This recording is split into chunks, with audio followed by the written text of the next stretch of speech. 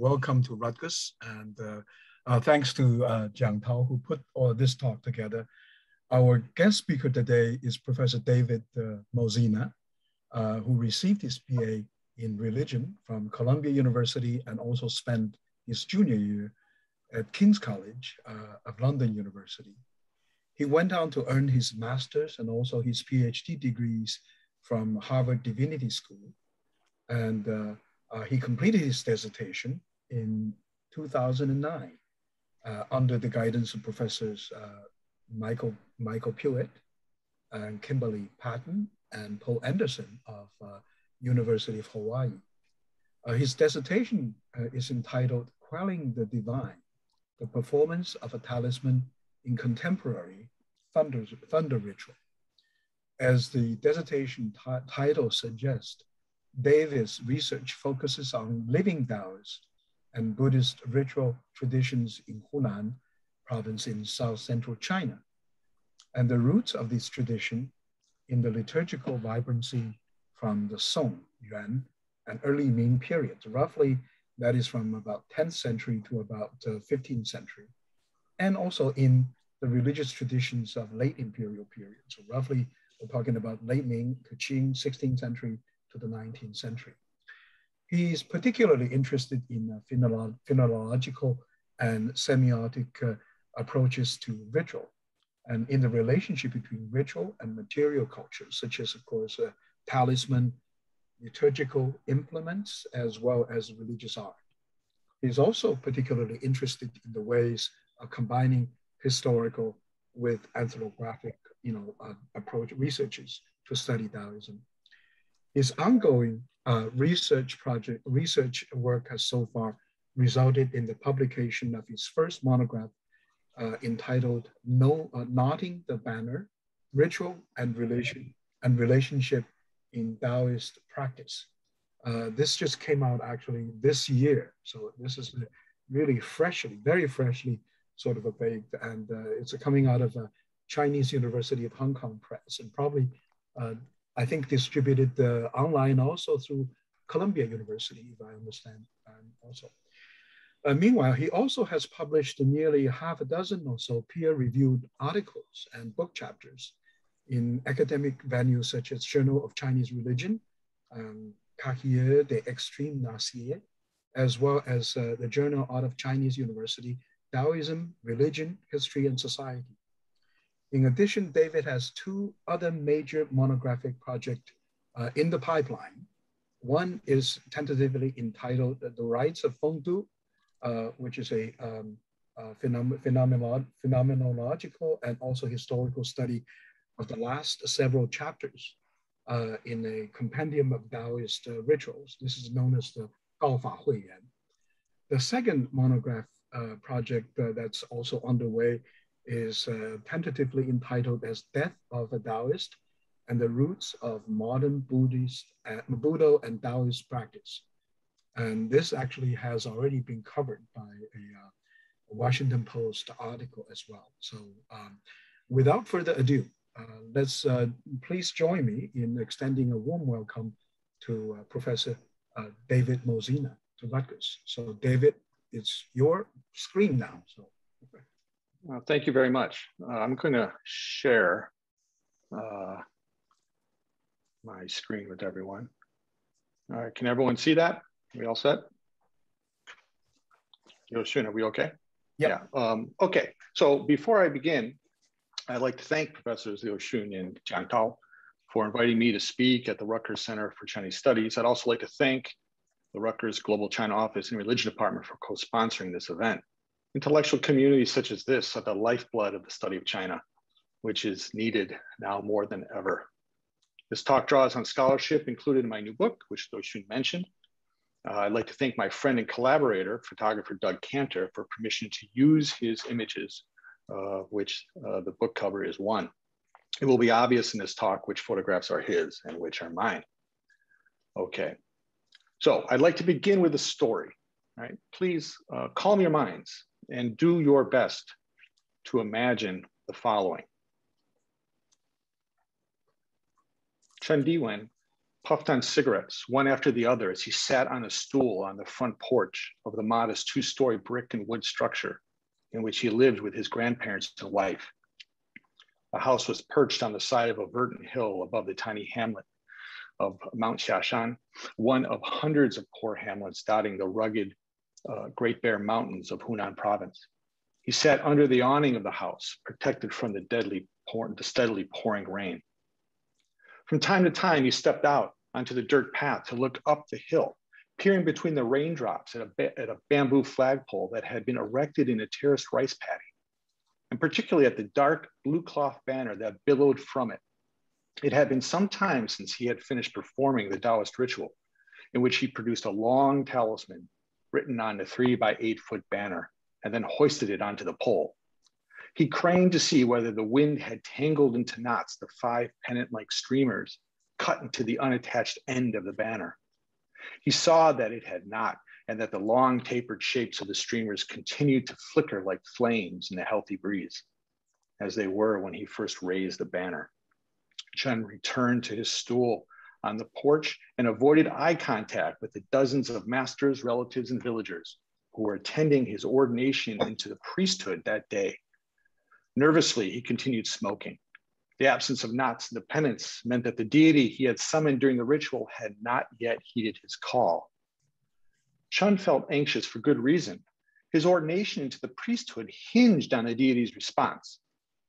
For the last 4 years, Chun had trained with local masters in the Daoist lineage that dominated the area. As an apprentice, Chun had assisted in the various rites officiated by them. Finally, after his masters had agreed he was ready to be ordained, Chun spent 49 straight days diligently memorizing and practicing the 1 and 20-minute long summoning ritual, making sure he could properly inscribe on the banner the complex talisman the ritual was designed to produce. On that rainy day, Chen Diwen performed the banner rite to summon Sire Ying, or Yinggong Fanfa, as the first ritual of his own ordination, or Chuan Du Jiao. This performance was the first time he had ever officiated over a ritual in public. If he happened to be unsuccessful and the deity failed to descend from his celestial palace and use the wind to knot the summoning banner, the rest of the 3-day ordination would likely be aborted. Chun's lineage recognizes a deity called Celestial Lord Yin Jiao, also known as Thunder General Yin Jiao or Prime Marshal Yin Jiao, as the primary agent of their liturgical power. Technically speaking, it is not the masters themselves who drive away demons that cause illness, economic misfortune, and agricultural irregularity. It is Celestial Lord Yin Jiao and a host of other heavenly generals, such as Wan Lingguan here, and their spirit armies who, under the master's command during ritual, pacify, disperse, or sometimes even destroy disruptive demons. Yin Jiao and his forces safeguard individual households from any sort of calamity, often economic, and protect the bodies of its inhabitants, especially women who are susceptible to complications during pregnancy and childbirth, and children who are vulnerable to disease from demonic meddling. At times, Yin Jiao and his minions are charged with healing a household or person who has already been afflicted. The banner rite is the ritual way masters in Chen Diwen's lineage attempt to summon the powerful Yin Jiao and submit him to their will. A failed banner rite at ordination would signal for all to see that the ordinand, the apprentice seeking ordination, could not secure General Yin's allegiance and thus could not direct the deity's exorcistic power to fulfill a ritual need. The young master's liturgical work would lack efficacy. No one in the community would spend their scant money to hire him to officiate over liturgies, exorcisms, or funerals. No wonder Chen waited so anxiously for the banner to knot. I begin with Chen's palpable anxiety that day. I ask why his performance of the banner rite felt so intense.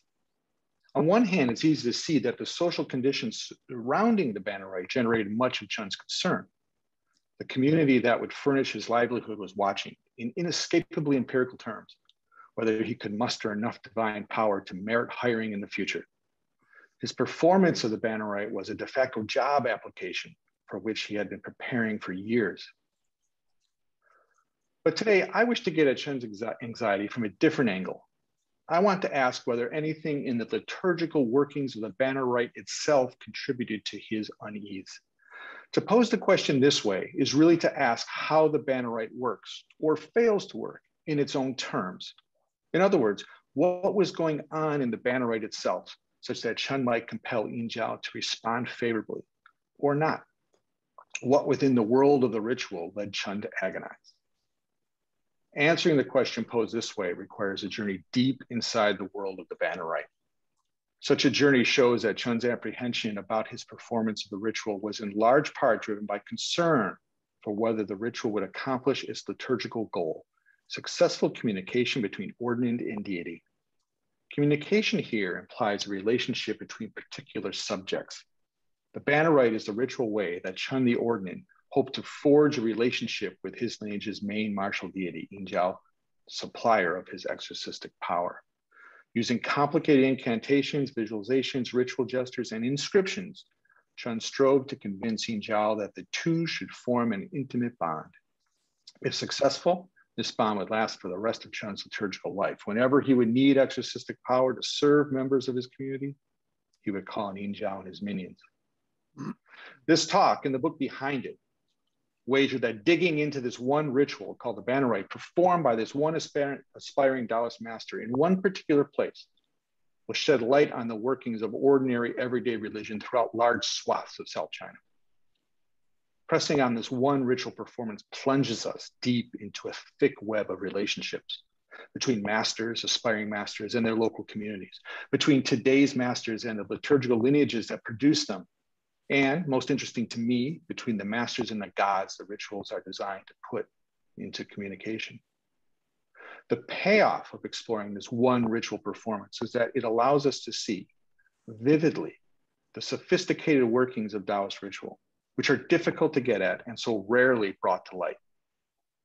Socially contextualizing one ritual affords us glimpses of the lives of ordinary Daoist masters these days in South China, and the increasingly faint vestiges of the hardships their liturgical ancestors endured during the 20th century. Placing one ritual in its historical context allows us to glean something of the intellectual roots of practices such as the banner rite and the great liturgical movements of the Song and Yuan dynasties. My talk will unfold now in three parts and a conclusion. Part one. Chen Diwen's performance of the banner rite is a mode of communication between him and Celestial Lord Yinjiao, in which relationship between budding master and martial deity might be forged. The banner rite itself recognizes that the possibility of that communication relationship begins with acknowledgement that both Chen and Yinjiao are subjects. By subject, I mean that both are rooted in particular histories that can be expressed as narratives. And those narratives tell how each has been ensconced in consequential relationships that shape them. Chen and Yinjiao would also maintain a certain agency, for lack of a better word, during the banner rite. They would choose to be active participants in the ritual. What they would do, or perhaps fail to do, and how they would do it would directly affect the outcome, which Chen's anxiety indicated was anything but certain. First, we'll learn something of Chen Diwen's story and of the consequential relationships that brought him to attempt to become a Daoist priest by means of performing the banner rite. Chen was born in October 1976, nearly a month after Mao Zedong died, in the tiny hillside hamlet of Mount Xiashan in Anhua County in north-central Hunan province. He was a sickly child, and his pious grandmother steadfastly prayed to local deities to heal and protect him.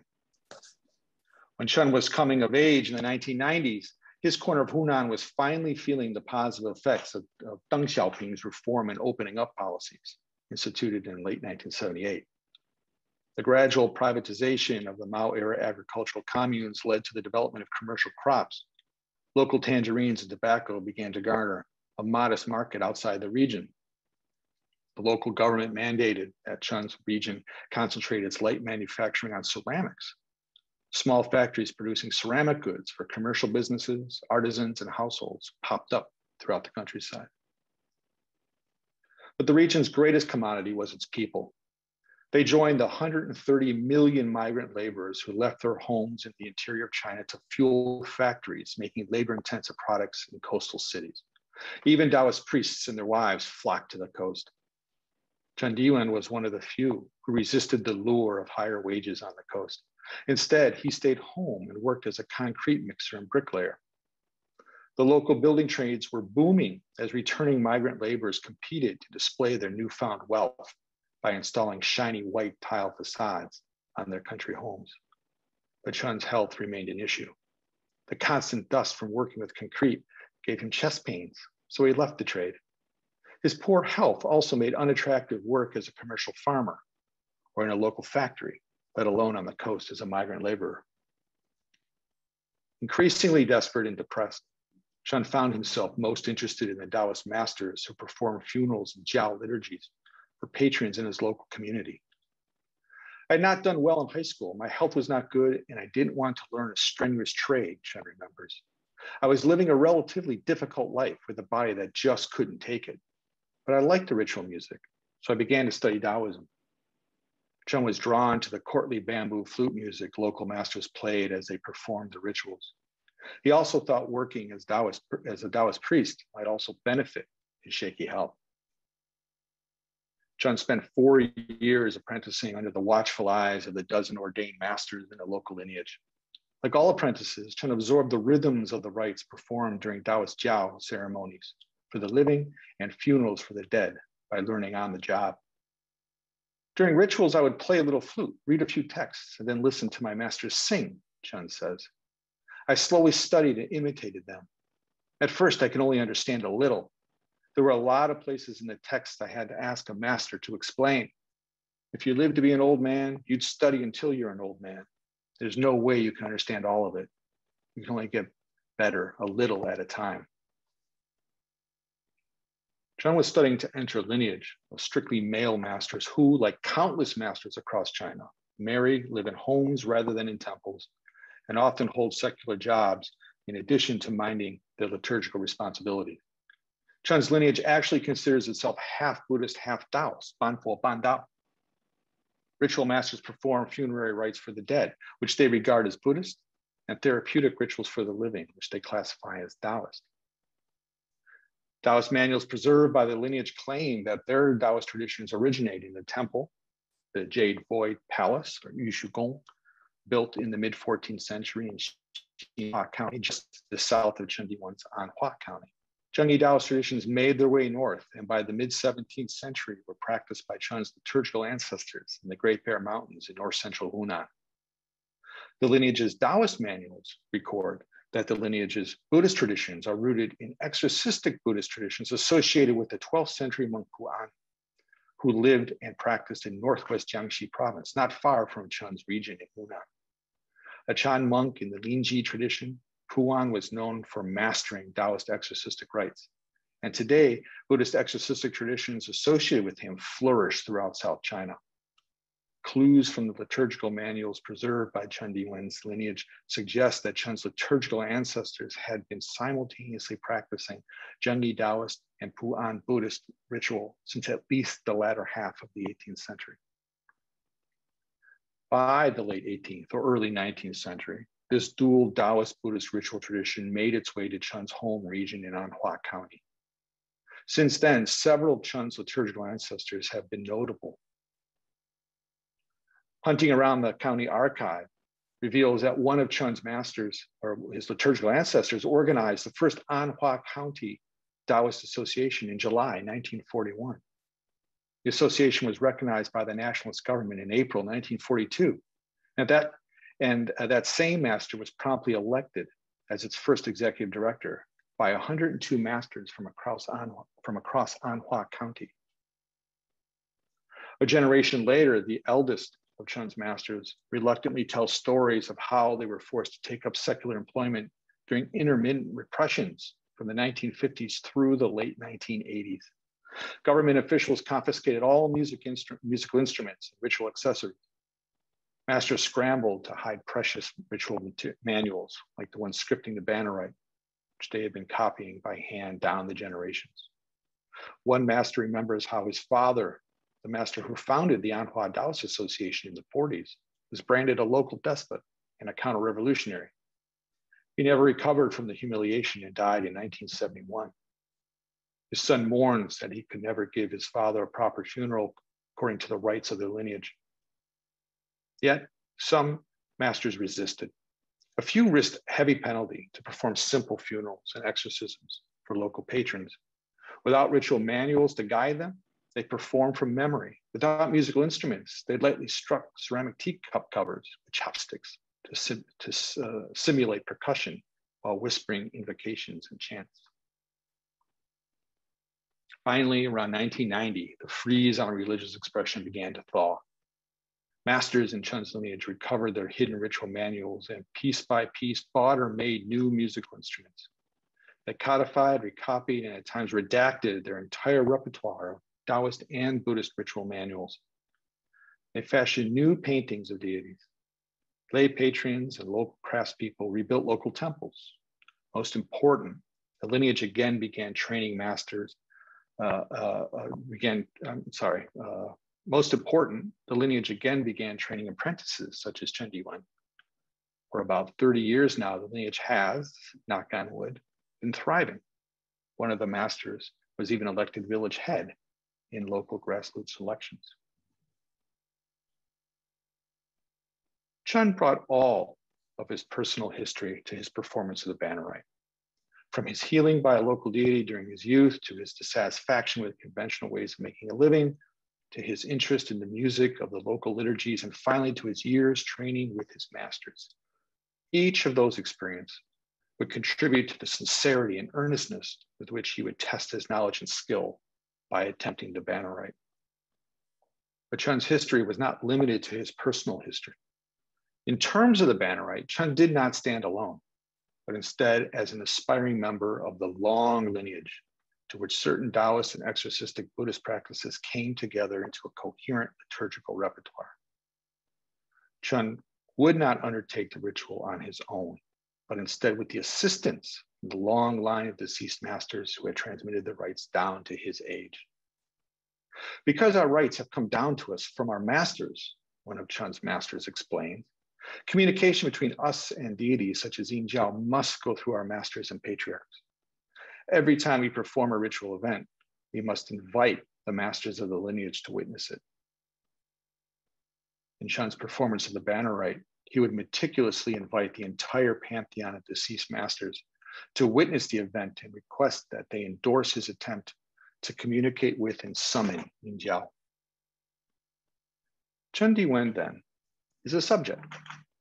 He has a history, a story profoundly shaped by his personal experiences and by his relationships with his masters, who teach him ritual traditions flowing from lineage stretching back centuries.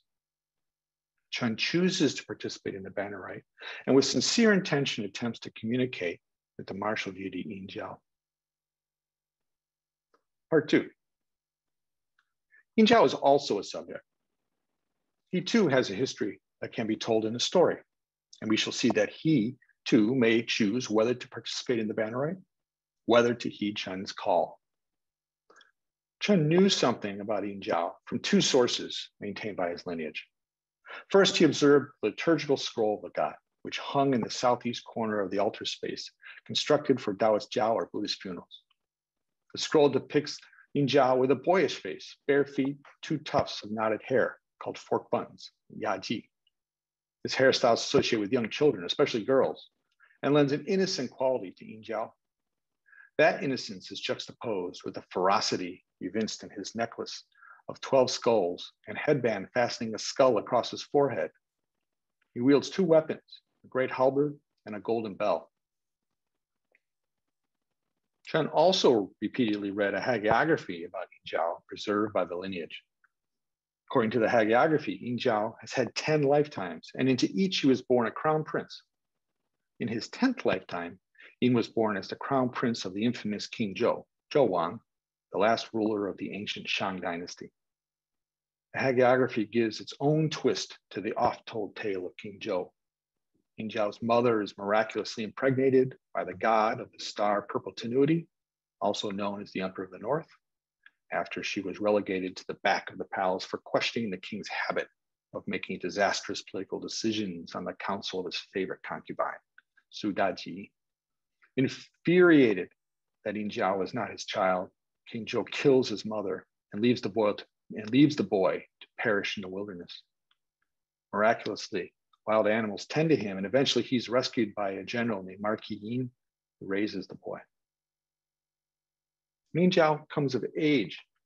He plans to avenge his mother by raising an army to destroy the cruel king and his regime. While searching for skilled military men, Yin comes across an adept named Shun the Realized One, who had been praying for a worthy to come so he could transmit his techniques of self-realization.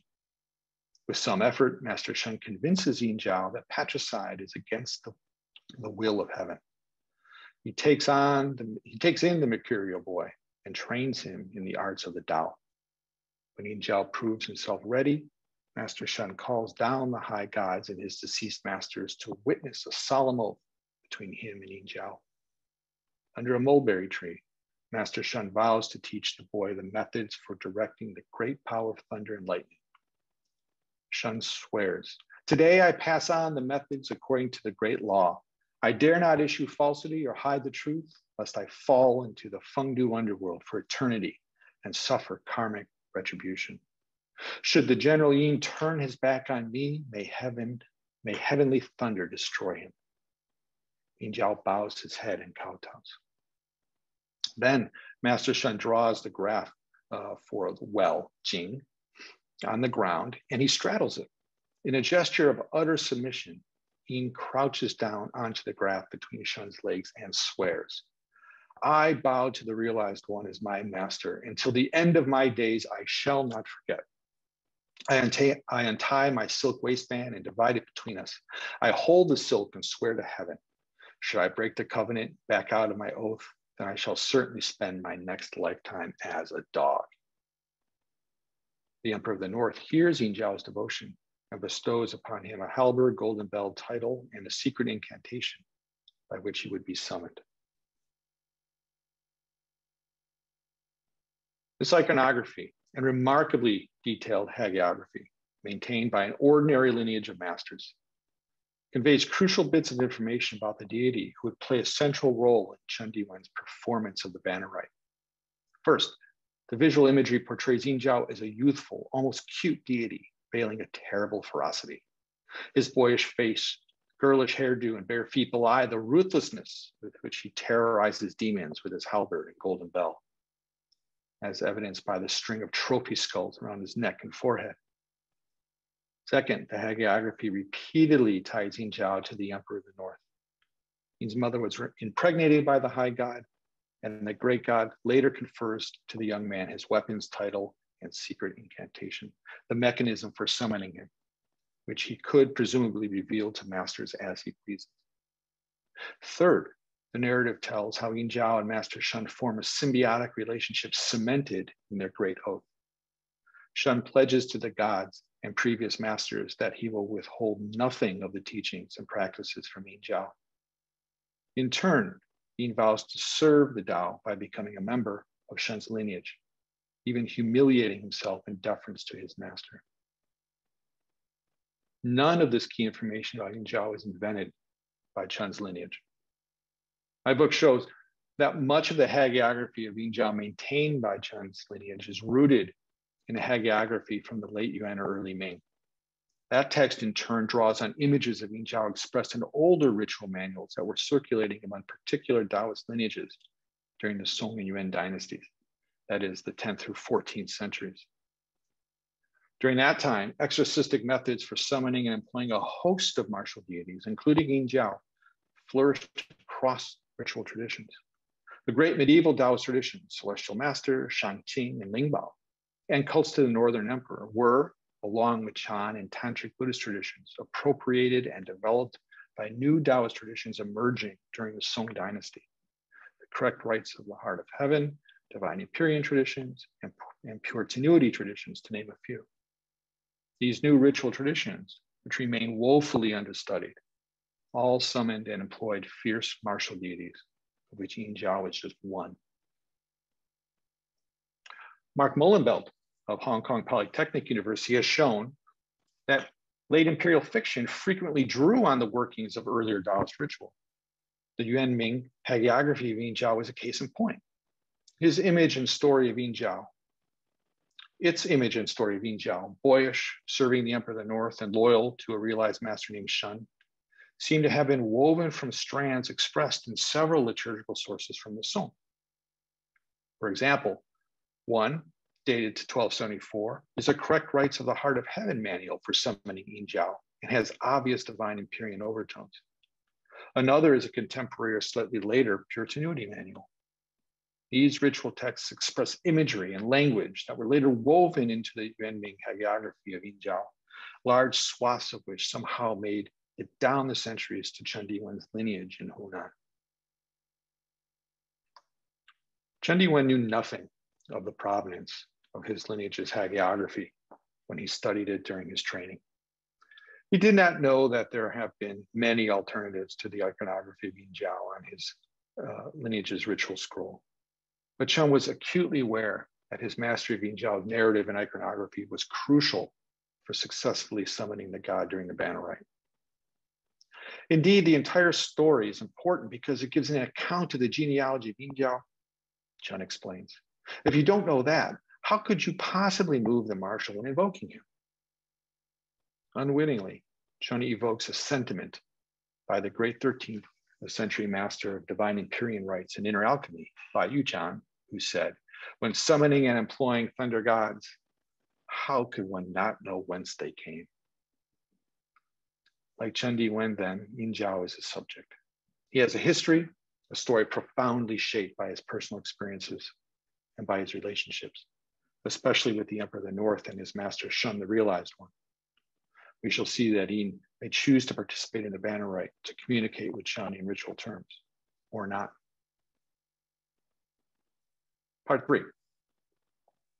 Finally, these two subjects, Chen Diwen and Yin Jiao, came together in the banner rite on that rainy day in Hunan, each ensconced in their respective social contexts. For his part, Chen's whole personal history, his sickly childhood, his search for a palatable way to make a living, his interest in music, and his years training as an apprentice led to this moment of public ritual performance before the local community. Chen invited the pantheon of gods and deceased masters and asked the latter to bear witness that he was a legitimate ordinand of the lineage and to endorse his attempt to communicate with Yin Jiao and summon him. If Yin Jiao accepted the summons, he would reply to Chen by using the wind and not the 5 streamers cut into the banner as a sign of his pledge to serve the budding master. No, not would mean Yin Jiao would rebuff the summons and Chen would not be able to be ordained that day. A sloppy loose knot would signal a less than enthusiastic response from the god. Only a well-knotted banner could convince the village community that Yin Jiao should be hired as a ritual master. The heart of the banner rite consists of the production of a talisman on the blue banner. Talismans are messages to deities or demons, often written in esoteric graphs, which are inscribed on paper, cloth, wood, metal, or in the air. They are ubiquitous in Daoist practice. The efficacy of talismanic script is inextricably bound up with the status of the officiant's body. Before he can actually inscribe the talisman designed to compel Yin Jiao to comply with his summons, Chen Diwen must charge the talismanic writing with primordial power. Chen transforms his mundane mortal body into a divine body, able to recover his true primordial self.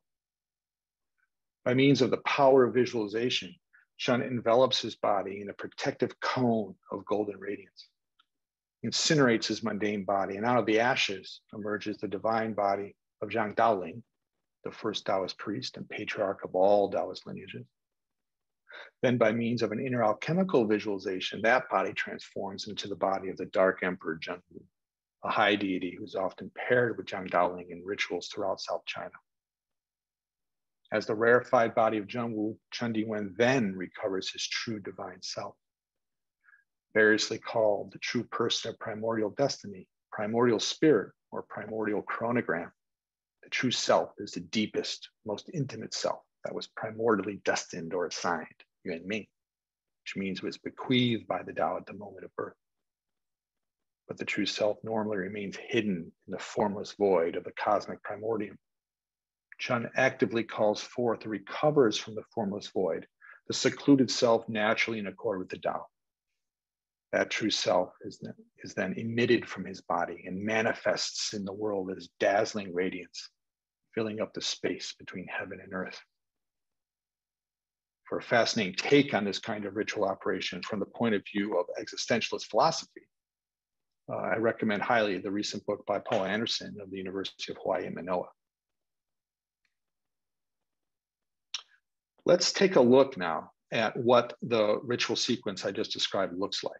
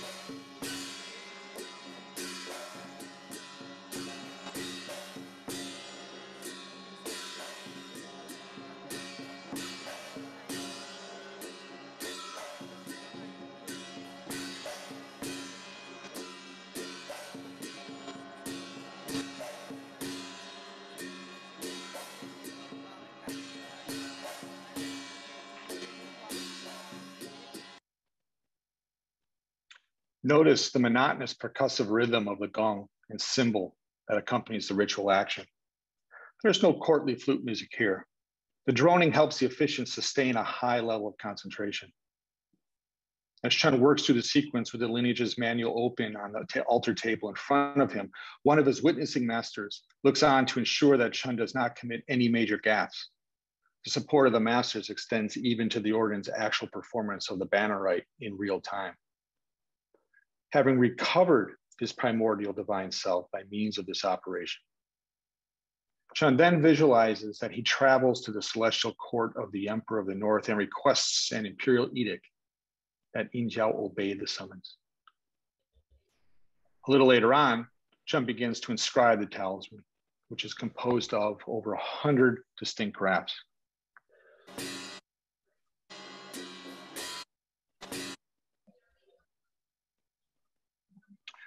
The first graph, which Chun's lineage calls the ancestral chi of the primordium, signals that the entire talisman to follow is itself an expression of the pristine chi flowing from the stillness of the primordium, which was tapped by Chun when he recovered his primordial self. The efficacy of the talismanic script is inextricably bound up with the ontological state of Chun's body. His divine self exudes the pure, undifferentiated ancestral chi breathed by the Tao to form the nascent cosmos at the primordium, and breathed by the Tao to form Chun's true self at his conception. Chun channels that potent ancestral chi into the very talisman itself. He visualizes that he saturates the ink, the brush and ink, with the chi from his divine body and imbues every stroke of every graph with it. The inscription of each graph is simultaneously accompanied by a breathy incantation and a visualization. The talisman itself is not simply made of ink, but instead composed of pure ancestral chi flowing from Chun's inscription, incantation, and imagination. It is the ontological weight of the language of the talisman that allows it to resonate with the gods, who are also largely made of ancestral chi. Talismanic script is not simply signification. It is a material expression of the primordial reality shared by the gods on high. Next, Chun inscribes 4 characters that read, "The Emperor of the North decrees." They identify the entire talisman as the edict from the Emperor of the North acquired by Chun when his divine self ascended to the god's celestial court. As Chun inscribes the graphs, he follows along the ritual manual on the altar table he memorized to incant. The Emperor of the North himself raises celestial troops. He musters the myriad spirits. The great Emperor has a decree that today I implement. Marshal Yin Jiao quickly complied. The talisman plays on the hierarchical relationship between Yin Jiao and the Emperor of the North. Recall from the lineage's hagiography that Yin was born by the miraculous impregnation of his mother by the emperor. Later, the high god conferred to Yin Jiao his weapons, title, and incantation. As he inscribes and incants, Chun visualizes that he is making a bold declaration to Yin Jiao that Chun ascended to the heavenly court and secured proper authority to summon the martial deity. The declaration aims to compel Yin Jiao to recognize his administrative duty to his celestial superior. Further down the talisman, Chun inscribes and incants Yin Jiao's heart seal. A heart seal is a kind of taboo name held both by deities and masters, with roots in Chan Buddhist ideas of mind-to-mind transmission of the Dharma between a master and a disciple. Knowledge of a god or master's heart seal connotes that the possessor has received essential teachings about that god from that master, which have been passed down heart to heart, mouth to mouth, down to generations without variation, like a seal impressing an identical imprint on one heart or mind after another. Heart seals function as a kind of marker of an efficient lineage identity. The ability to produce them shows gods and masters that they have indeed been inducted into the traditions of the lineage's esoteric liturgical know-how. Yin Jiao's heart seal is a highly stylized derivation of his name, Jiao. This particular production of Yin Jiao's heart seal hangs together with several subsequent graphs and incantations, which Chun produces one on top of the other to form a thick ball of charged ink at the bottom of the talisman. Here's what that ritual sequence looks like.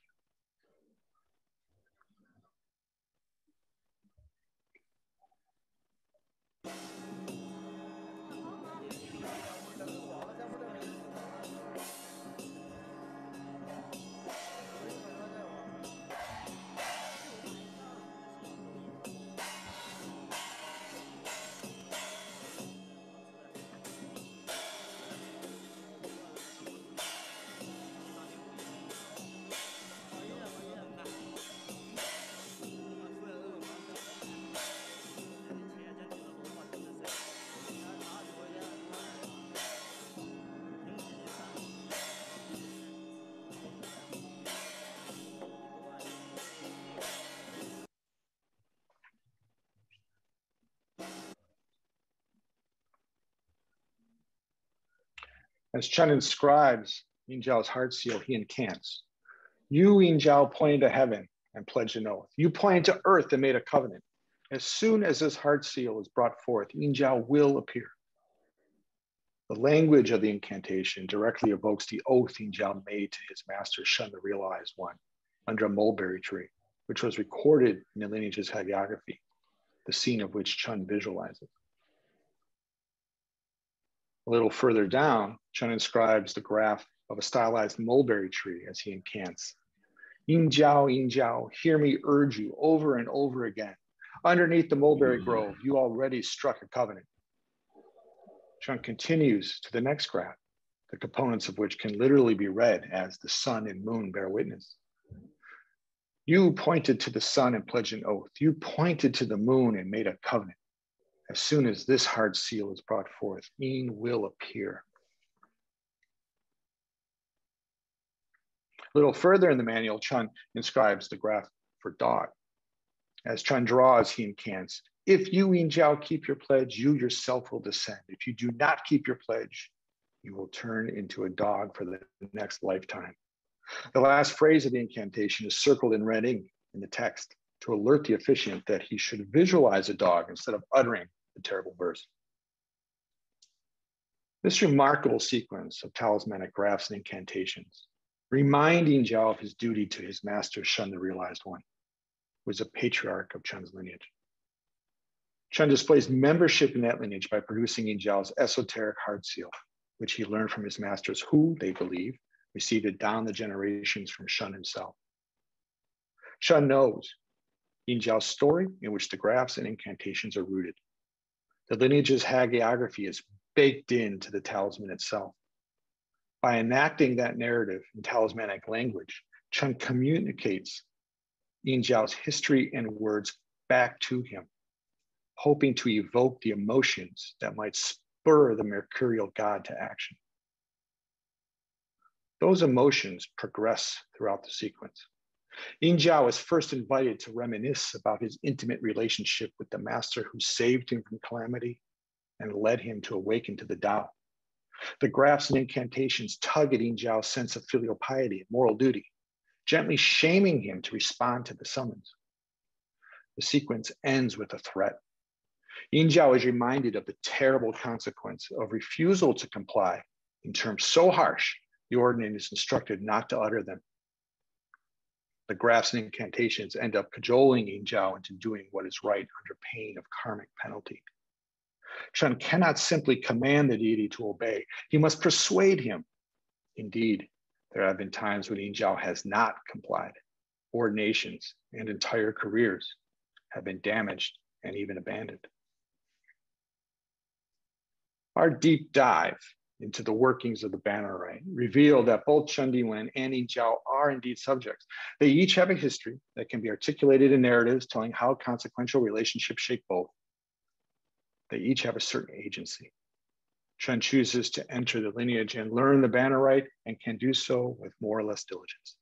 Yin Zhao chooses whether or not to knot the banner and how nice and tight the knot should be. All of this comes to bear in the performance of the banner rite. It makes us see that this kind of Daoist ritual is a sophisticated mode of ritual communication. It is a site in which socially located subjects, both human and divine, express themselves to one another in symbolic language. Conclusion. I won't spoil the book, right, and tell you whether Yin Zhao replied. You'll just have to find out for yourself. Instead, I want to articulate something about a few of the methodological and theoretical moves performed by this talk and the monograph behind it. First, this research is a kind of methodological experiment in how to integrate ethnography and text historical analysis.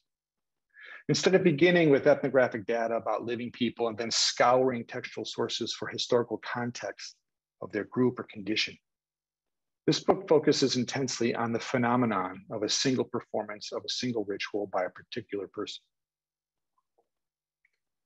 This is a classic approach in the phenomenology of religion, an increasingly rare style of scholarship, especially in the study of Chinese religion. This approach gives a very close reading of a religious phenomenon, such as a ritual performance, and tries to get inside it. It tries to account for what the ritual means in its own terms. Those terms are necessarily rooted in the lives of participants, which color their interpretations and even assumptions about what the ritual means. Those terms are also rooted in the manuscripts surrounding the ritual to which participants have access. Especially in the book, I hunt for the intellectual roots of those interpretations in speech and manuscript in extant textual sources. Many of those sources are hagiographies and also theoretical treatises and ritual manuals laid down by sophisticated Daoist theorists, trying to figure out their rituals and how they work during the Song and Yuan periods. I try to show that certain of those intellectual currents are baked into the ritual performance of the banner rite itself. They have made their way twisting and turning into the interpretations and assumptions of practitioners and into the liturgy and into the liturgical texts they use. Just as we saw that a certain hagiography of Yin Zhao is baked into Chun's performance of the banner rite, so have a host of Daoist ideas and practices from centuries past been baked in to the banner rite. Second, This research offers an atypical way of studying ritual, especially Daoist ritual. It reads different from classic studies. What is important in most of those studies is the ritual action. What is done when? The meaning of ritual hangs in the structure of events, in the sequence in which they occur. So those studies tend to give overviews of large swaths of ritual repertoires. They look for large liturgical structures that not only organize ritual, but also the community practicing it. In these approaches, what I've been calling subjects, both human and, I insist, divine, tend to melt away. They become rather passive components or consequences of ritual action. They become functions of a liturgical structure. These approaches are heavily influenced by Durkheimian and structuralist ideas, which have dominated the study of ritual during most of the 20th century. Instead of looking for broad liturgical structures that shape ritual forms and organize society, this book drills down into moments of ritual life and then contextualizes those moments in thick social, historical, and cosmological frames.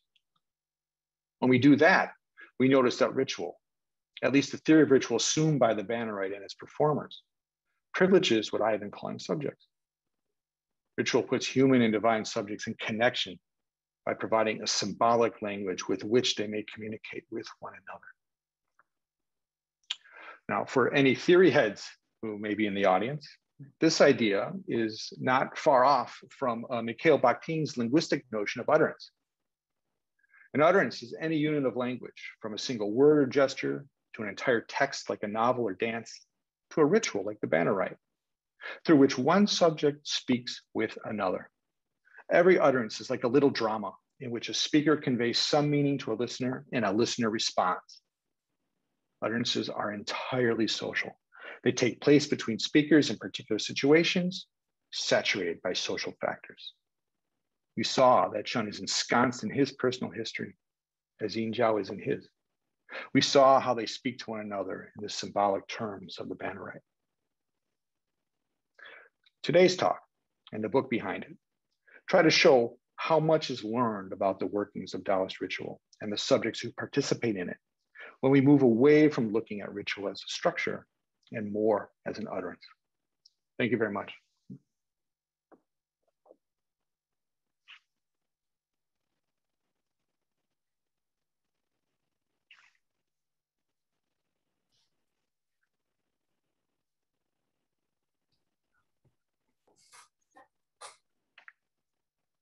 Thank you. Liu Xun, would you direct the questions maybe?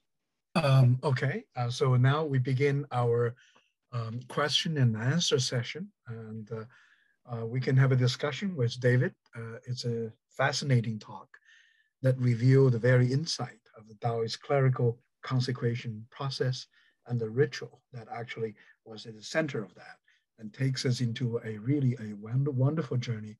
So thank you, David. And for those of us who actually have questions, we can either click the sign on there, show a sign like you can click the sign, and both Jiang Tao and I will recognize you right away. Or you can also perhaps post the questions in chat as well. So right now we have two, actually quite a few, two from Ken He. David, can you read, by the way, are we sharing this with David as well? Or should I read it? I can see one chat, but I think it'd be helpful for everyone if you read it as well. There were two questions from Kenny Ho. Would you consider living Daoist practitioner communication to deity something comparable to the Taiwanese Tongji or Tongji or Jitong, and these are spirit mediums, their ritual performances? This is, of course, the first question. Any comparison at all? Should I go to the second question? Maybe you can take both. Yeah. Well, go to the second, then I'll do the best. Yeah. All right. In one of the slides, you showed, of course, the calligraphic text of "Long live the Emperor," "Huang Di Wan Sui," 3 times. That is very interesting. I am thinking about On Kings by David Graeber, Marshall Salin, and does that mean king equals emperor is higher than God or demon, or a sense of hierarchy in society, the human versus God, and Daoism, spiritual world, and etc. Or the emperor really means emperor in the spiritual world. Would you elaborate on that? So there were two parts. Okay, well, thank you, Kenneth. I appreciate the questions. So the first question here about Taiwanese Tongji.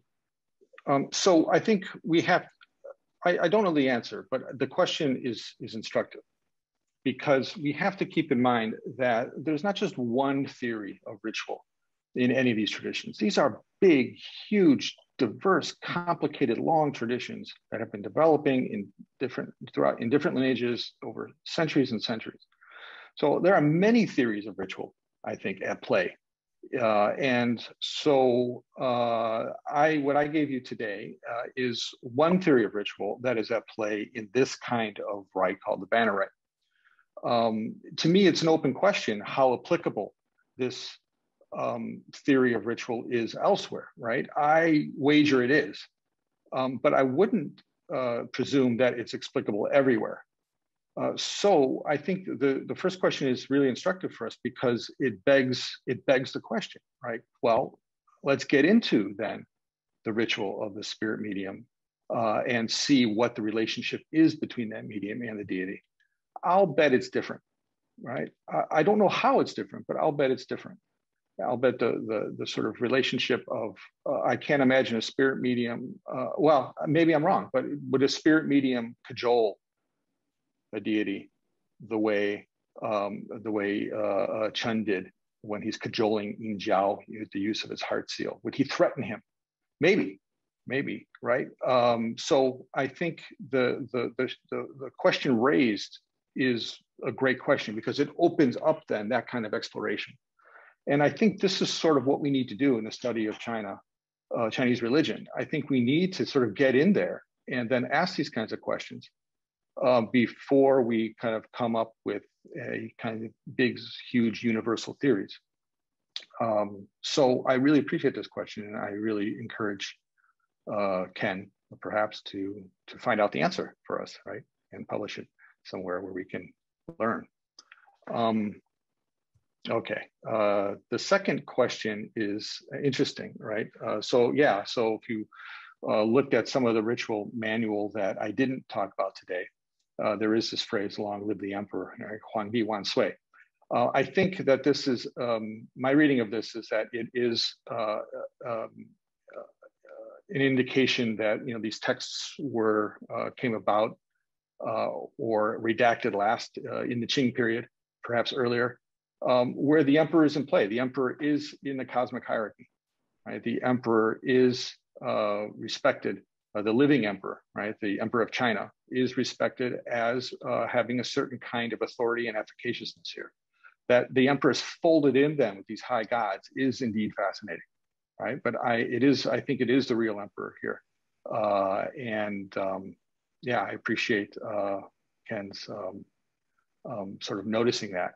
I don't know this text by Graeber and Solons. Is the emperor higher than the god or demon? Well, yeah, some gods and demons and lower than others, right? So the emperor is lower than, say, the emperor of the north and other very, very high Taoist gods, but much higher than other deities like Yin Jiao.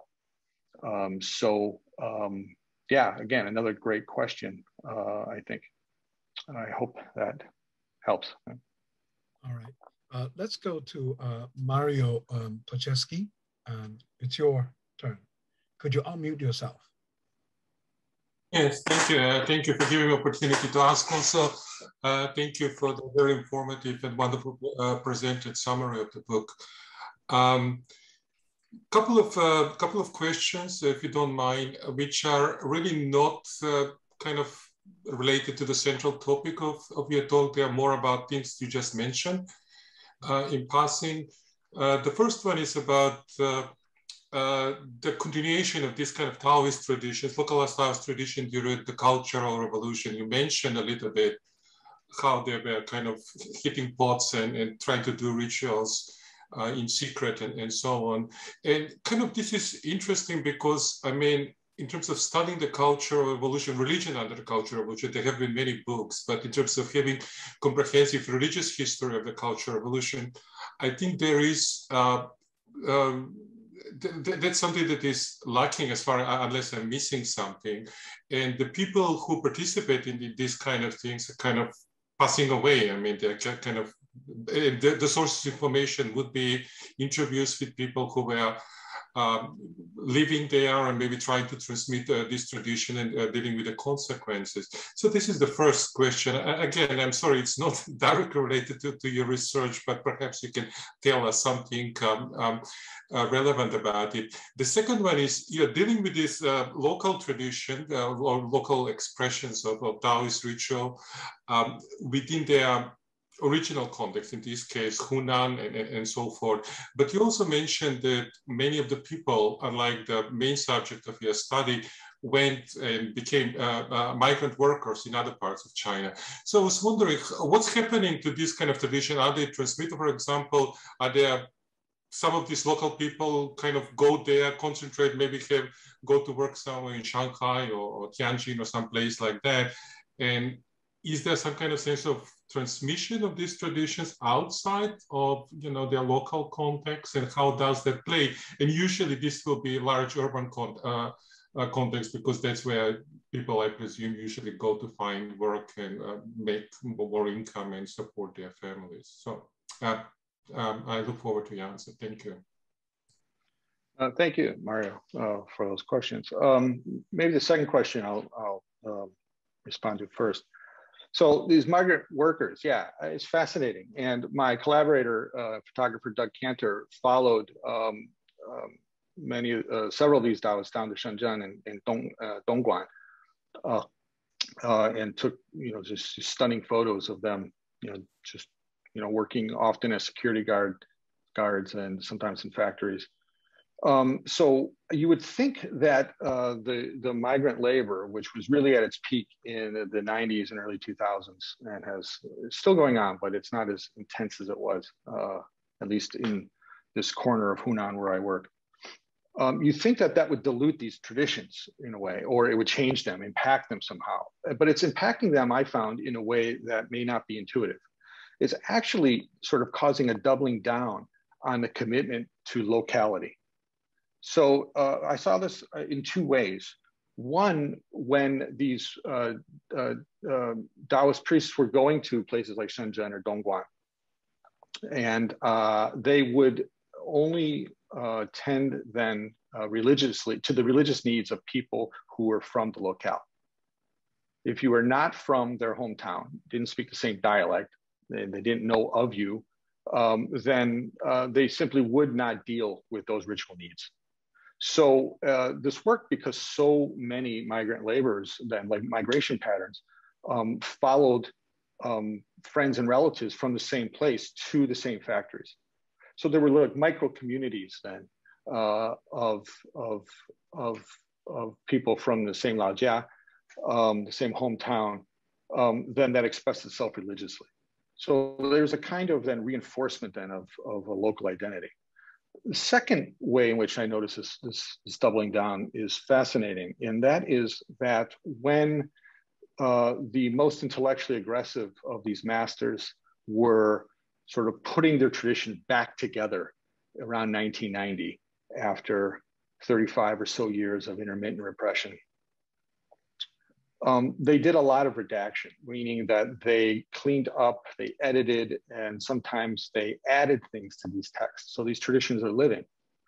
Only the most sort of intellectually confident and dedicated priests would actually attempt this, but there were a few who did, and I talk about this a bit in the book. In one way, one of the masters, actually the most intellectual of them, and the one who recopied most of this lineage's ritual repertoire and manuals that compose it, he actually added a lot of the so-called oral transmissions, this kouchuan, to the ritual manuals. So a ritual manual actually has two voices Bakhtin would say, my friend Bakhtin would say, two voices, at least in the text. One is what is written in the text, right? The kind of instructions for the manual or instructions for the ritual, like the banner rite. But there's always a component then that isn't written, that is kept oral, and that you would have to learn then directly from masters. So this is an old idea. Like Daoist traditions have this idea, Buddhist traditions have this idea. And what happened in the 90s is that the master who was redacting a text like the banner rite was worried that so many of his disciples were off laboring on the coast that they were not getting a good education in the oral tradition. So he started writing the oral tradition down.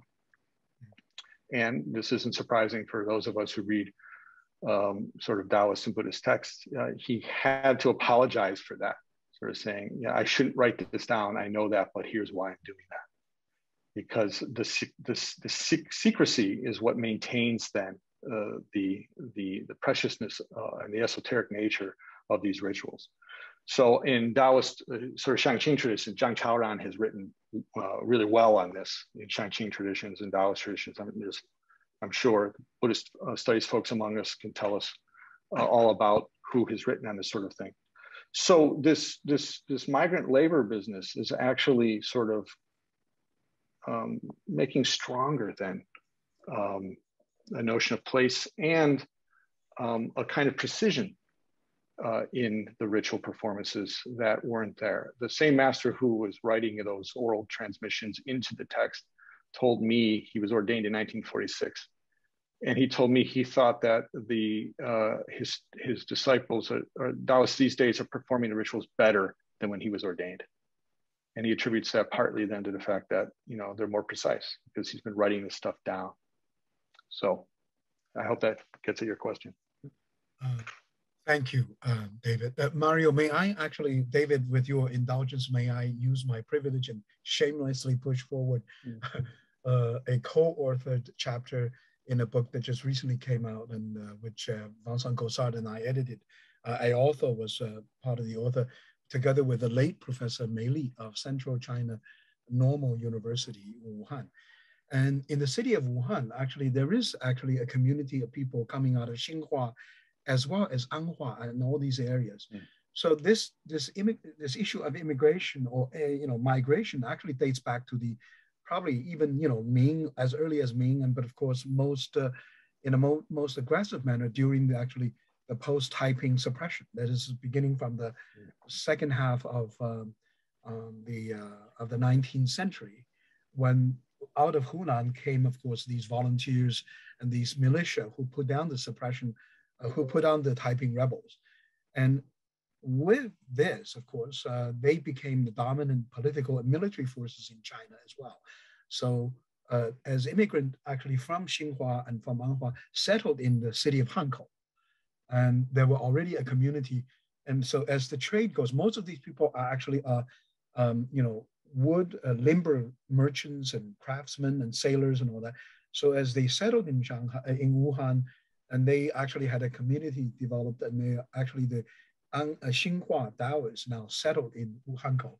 So exactly the same situation. Of course, after the Deng Xiaoping reform, you have another wave of immigrant community set up in that city, where actually the Daoists traveled with the merchants, with the trade as well. So let me just shove something.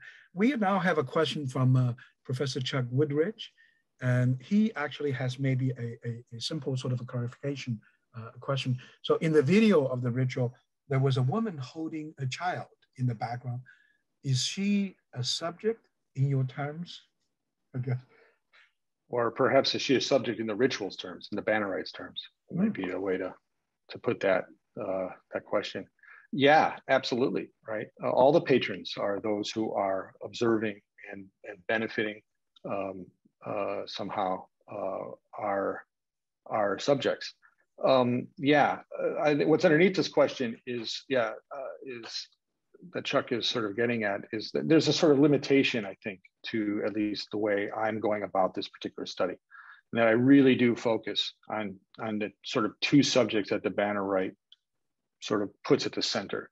And in the book, it's a little fleshed out a little more, but I try to sort of situate them in relationships. And yeah, Chun Diwen, our ordinand, is certainly in relationship with this woman, holding a child who's just fascinating. The other old woman, actually, who comes up on his left in that clip is his grandmother, which, because this was performed in his grandparents' house where he was living at the time. I just haven't gotten there, right? I think that like concentric circles, a study like this can just get wider and wider and wider. And I think that starting an analysis of this ritual from her point of view, from this woman holding the baby's point of view, would be a fantastic way to go. Very different study, which shed light on very different things. There are also a host of cooks often for these large jiao and funerals who come and participate. They're all subjects, right? They're all part of the ritual, right? And so I think, Chuck, would you like to build on your sort of follow-up comments that you said rather, I guess, tersely, and the problem of speaking? So why don't you take it? So I mean, I was just reacting to Bakhtin, who I haven't read in years, but your interest in subject, the idea of the subject in Bakhtin seemed to be about speaking. But of course, there are all sorts of people involved in rituals who don't have speaking parts, and that was kind of the what I was trying to get at. Yeah, Bakhtin, at least in his later works, would define, well, even his earlier works, would define speaking broadly, action speaking, showing up for this woman here. I mean, if showing up behind Chun Diwen as he's participating in this are speech acts for Bakhtin, and so he would take that seriously. Bakhtin is always trying to sort of press for the sort of multi-vocality, or this sort of, not monolithic speech, right? But all a panoply, a plethora of different kinds of speech all going on at once. And for Bakhtin, he thought this was what was going on in Russian novels, Dostoevsky. I mean, this is what he's doing, right? But I think it has fantastic sort of like, it's good to think with, I think, when thinking about something as complicated and complex as a ritual. There's so much is going on at once. I think Chuck's question raises another valid question about studying ritual, or really any cultural form this rich.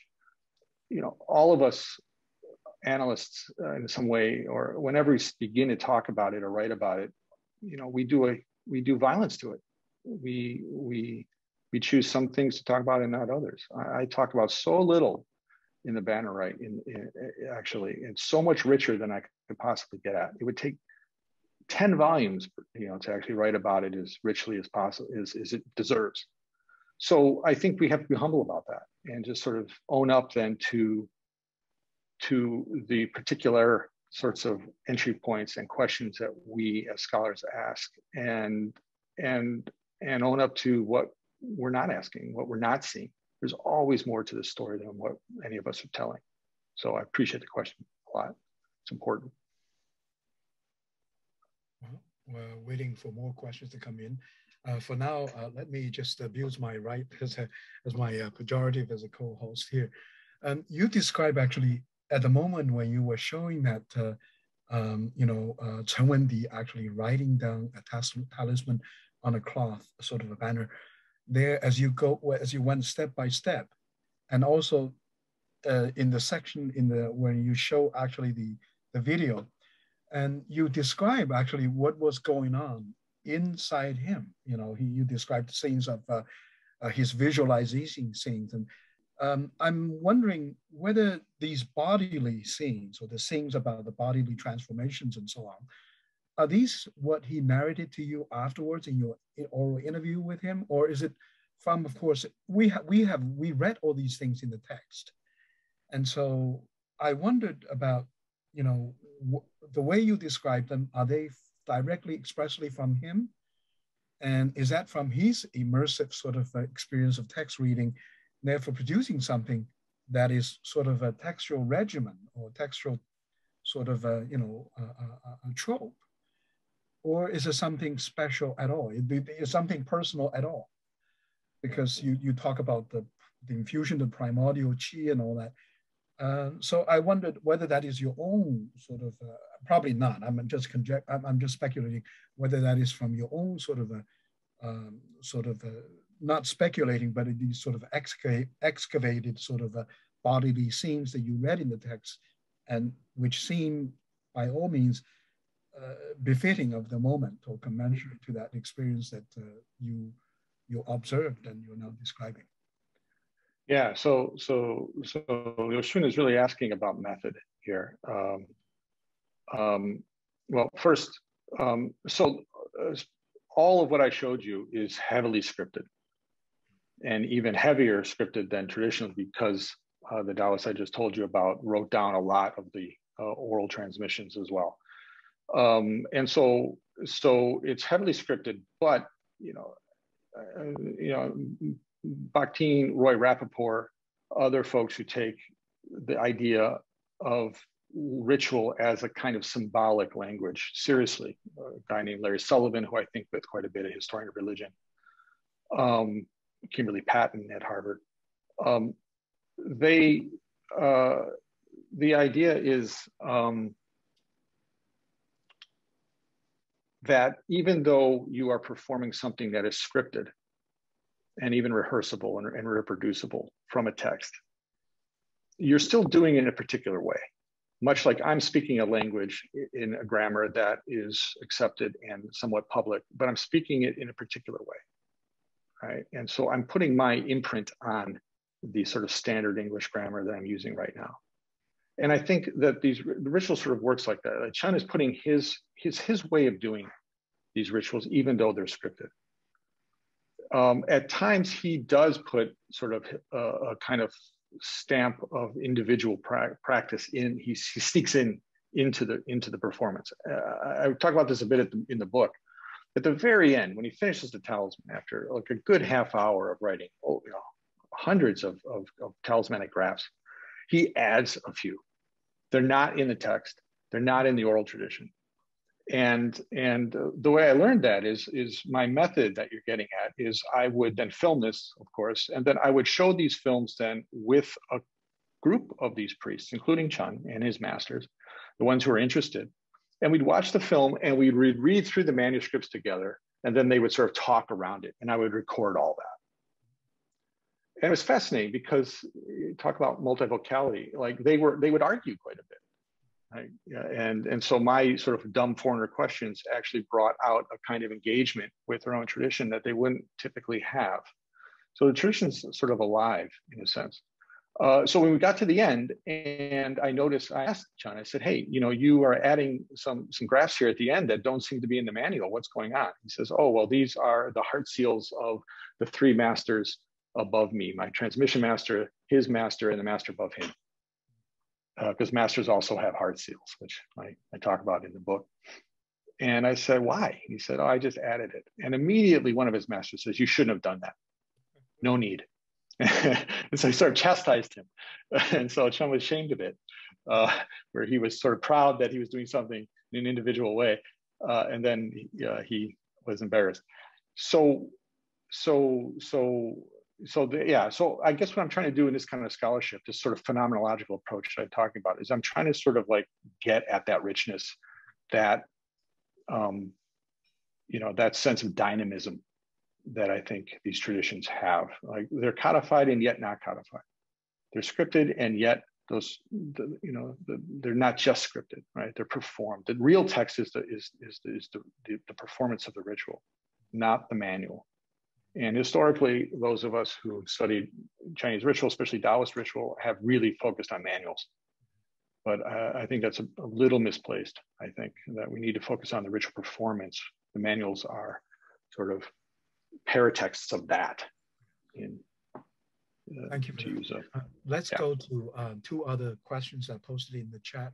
The first one is from Chamath Pereira. And the question that posted reads as follows: what concept or concepts do you find useful in characterizing the relationship between Taoism and Buddhism, both among ritual specialists and monks, as well as lay communities? does syncretism suffice? Or would you prefer Bakhtin's polyphony, or other concepts? Yeah. Yeah. So this is the question, I think, that those of us working in South China in these sort of dual Daoist Buddhist, and there's even local traditions, Shijiao, or traditions of the masters, that are going on as well. Some places Christian traditions, right? Of course, everyone is dealing with Confucian, sort of deep Confucian sort of ideas and practices. Yeah, this notion of syncretism. Syncretism, I think most people agree, is just not that useful, right? It's not terribly helpful analytically. It sort of just describes like it's a mess out there, right? The world is messy. Ritual life is messy. Yeah, I haven't figured this out because this is really what I'm going for in one of my next project, where I'm looking at the Buddhist funeral of a Daoist master. Actually, the master who redacted most of these texts died in 2018. Liu Xun sort of alluded to him. I went to the field with another photographer, collaborator of mine, and he took pictures that were published in the Washington Post. His name is Nick Otto, O-T-T-O. If you Google it, you can find those pictures. They're stunning. And so, how do we make sense of these, these Taoist traditions in the middle of a Buddhist funeral? The study of Pu An here, this exorcistic Buddhist Chan monk from the 13th century or 12th century. Tam Wai Lun is leading the way on that research at Chinese University of Hong Kong. So I think this question is still up in, the jury's out. We haven't done enough work, I think, to actually sort of come up with a good analytic way to sort of deal with just the complexity of lived religion on the ground. I'm partial to Bakhtin's notion of polyphony, but we're thinking with Bakhtin's notions here. We're not just taking them as theoretical truths that we then apply on Chinese life. That's not a good way of going about it. We're thinking with these ideas in order to ask a question. Is something like Bakhtin's notion of polyphony going on in what I'm looking at right now? So I don't have a good answer for you, but again, I like the question a lot. The next one I will go to actually Elena, but first your old friend, I guess your friend from Harvard, this is Evelyn Tucker. Mary, are you online? Maybe you could speak. If not, she basically said, thanks so much, David. Wonderful job. Love to discuss this more at a later date. So if, I don't know whether I can quite see, but then Jason, you will come after Eleanor, who has her hand raised. So Eleanor, please. Thank you. Thank you for a wonderful talk and great perspective. And I'm really interested in kind of looking at it, looking at spirit writing with this perspective that you have, sort of trying to apply that idea of the direct connection between the deity and the practitioner. So that's one thing that I was just thinking. But in terms of the syncretism, we all agree that syncretism is just not enough, just not explicatory really of what's really going on. And I've also really had a hard time with this, with explaining, the presence of different gods and the presence of different textual traditions in one ritual without there seemingly to be any problem. And anyways, I just wanted to point out David Palmer. I don't know if you've seen his, I think he gave a talk recently and about a ritual in which there were, Buddhist and Taoist in northern Guangdong, both the Buddhist and Taoist elements. And he was explaining it as polyontological pluralism, which, you would have to go and I think he's publishing an article about it, but basically understanding these traditions as used at the same time, but for different reasons for having different roles within the ritual. So not really syncretic, meaning that, you know, they're just coming together and mixing up, but really used by the same priests, but for in different ways. So in his case, he was talking about a ritual that had Wen and Wu elements. And the Wen element was a Buddhist element, and the Wu element was a Daoist element. And he was explaining how each one of these had its own function within the ritual, and that the same priests, you know, were actually walking back and forth between two altars that had these two different roles and doing completely different things, but the same people doing, you know, embodying two different roles that were both necessary within the ritual. So I just wanted to point this out. This is not my idea, it's David Palmer's idea, and I just wanted to point out another way in which people have been trying to explain this relationship. Thank you. Thank you. That resonates a lot with what I'm seeing. You know, again, I haven't really focused on this question of the sort of Buddhist-Taoist relation, but I am now. But this different uses idea that David Palmer is bringing up. What I noticed, one of the reasons syncretism isn't that helpful is because there's all kinds of internal boundaries that practitioners themselves and the texts that they're relying on, including performed texts, are making. People are clear much of the time. Well, this is Buddhist, what they're at least labeling Buddhist for a certain reason, and this is Taoist for another reason. And there's all kinds of internal boundaries, and we have to sort of parse that, I think, which sounds like, yeah, what David is getting into in Northern Guangdong. So yeah, thank you for that tip. I'll check it out. Yeah, if I can just interject, it actually, David gave a talk in March this year, and then it's his talk on exactly that topic. And you can actually check out our video section to get the talk. So I was at the talk. I guess I didn't really remember that it was you sponsoring it. yeah, exactly. Yeah, you were at the talk. Absolutely. Yeah. So, you know, not that we're claiming credit or anything, but that's a good plug right there. Yeah. Rutgers Center for Chinese Studies. That's, yes, you know, that's the center of it all. We owned it. Yes. Can we go to the next question, and after that we'll have maybe the last one. Jason, if you are online, could you maybe maneuver your own question there? There you go, Jason. You got to unmute yourself. Sorry, we've got a new puppy, and there's just a great deal of urgent chaos in the environment. So this is a great talk, Dave, and I'm sorry to have had my camera off and be lurking. I've always found your work on ritual very interesting and really thought-provocative, just very provocative as a historian. And I find that I'm dealing with limited sources, and I find that your ethnographic work is really inspiring for challenging me to think differently about how I think about something like a liturgical manual that I might deal with structurally.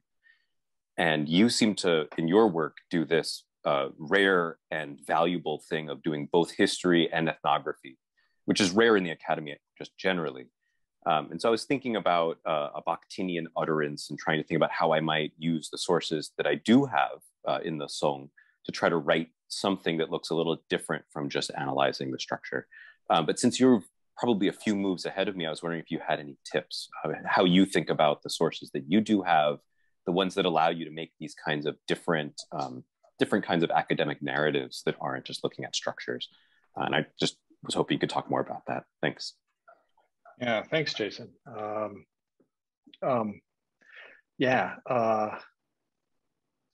So I think it depends on where you begin. So I think it's easier for people like me because I begin with a living, breathing sort of ritual performance that is just oozing context. And then I sort of try to get inside of it, and then I try to see what echoes or ideas or practices are sort of, again, baked into it from the past. And so I do, so it's a kind of genealogical way of going. And I find that easier, right?